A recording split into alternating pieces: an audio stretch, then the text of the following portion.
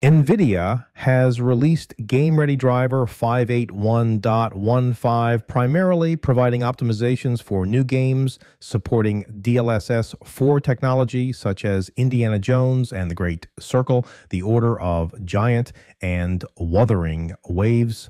The driver also includes specific bug fixes for Marvel's Avengers, the Definitive Edition, resolving crashes on startup, and addresses a general issue where certain monitors may display random flickering when hot plugged over HDMI. A key announcement within this release is the updated support plan. Maxwell, Pascal, and Volta Architectures will transition to quarterly security updates until October 2028 after a final game-ready driver in October 2025, and Windows 10 game-ready driver support for all GeForce RTX GPUs is extended to October 2026. Despite these advancements, community feedback indicates a mixed reception, with many users encountering new or persistent problems.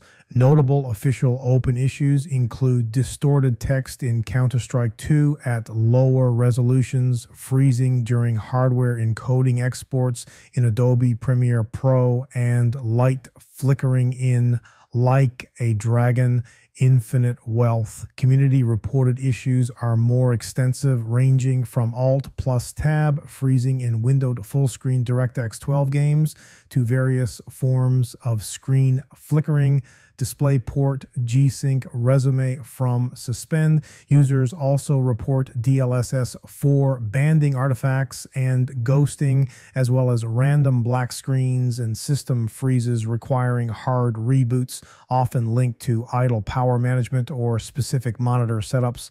Further community reported problems